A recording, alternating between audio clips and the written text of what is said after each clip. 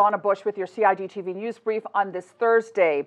International geodata specialists started hydrographic survey mapping of local seabed on the 3 Cayman Islands recently. Now, the Ministry of District Administration and Lands announced the international geodata specialists would carry out the work over a 5-day period. The visiting specialist operated an aircraft that flew as low as 1,000 feet above land covering space on Grand Cayman and the 2 sister islands.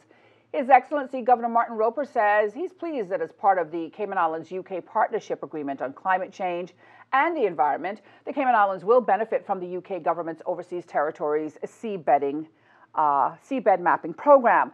Now, the majority of the available hydrographic map data for the Cayman Islands is now 140 years old. The main purpose of this survey is to map the seabed to identify the topography, hills, valleys, outcroppings, and other details that can be hazardous to shipping and the safety of life at sea.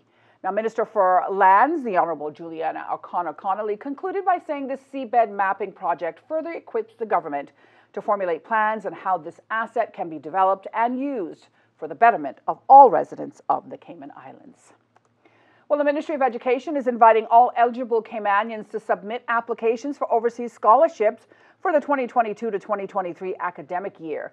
The application period started on November 15th and ends on January 31st. We have an online brand new portal system for students or all applicants to access and apply for an overseas scholarship. We also have their persons who are interested in postgrad scholarships for overseas, as well as the new scholarship for the Cayman Scholar, which is a new scholarship really targeting students who are high achievers, who are interested in going to universities such as Yale or MIT. Each successful applicant can receive undergraduate scholarships for a maximum of CI $30,000 annually for up to 4 years. In addition, the top male and female undergraduate applicants who have been accepted into approved Ivy League or gold-tiered university will each receive up to a maximum of CI $100,000 each through the Cayman Scholar Award, as heard earlier. To apply for an MOE Government Overseas Scholarship, you can go online to moescholarships.gov.ky.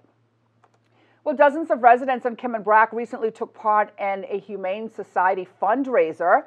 It was a rainy day, but organizers say the event went very well, with dogs and their owners taking part in the second fundraising event ever held by the organization on the Brac. Those who registered were eligible for prizes donated by great sponsors. Local band, husband and wife duo Chuck and Barry and C&B Band were on hand to entertain the night before during a pre-registration barbecue. Now, funds raised for the bike walkathon will go towards Cayman Brac getting their very own veterinary clinic for doggies and cats. Turning now to our Thursday forecast. Today, partly cloudy to cloudy skies were expected, beginning with a 30% chance of showers being predicted. Temperatures rose to the low 80s. Winds are from the northeast at 15 to 20 knots with higher gusts. Seas will be rough with wave heights of 4 to 6 feet, especially along the north and east coast of the islands. Now, small craft operators should continue to exercise caution over open water as some swells are likely along the west coast. The outlook is for moderate winds and seas to continue across our area through to Saturday afternoon. The synopsis calls for fresh northeasterly winds and rough seas, which will continue across the Cayman area through to tonight, with a gradual decrease thereafter as a high-pressure system weakens north of the Bahamas.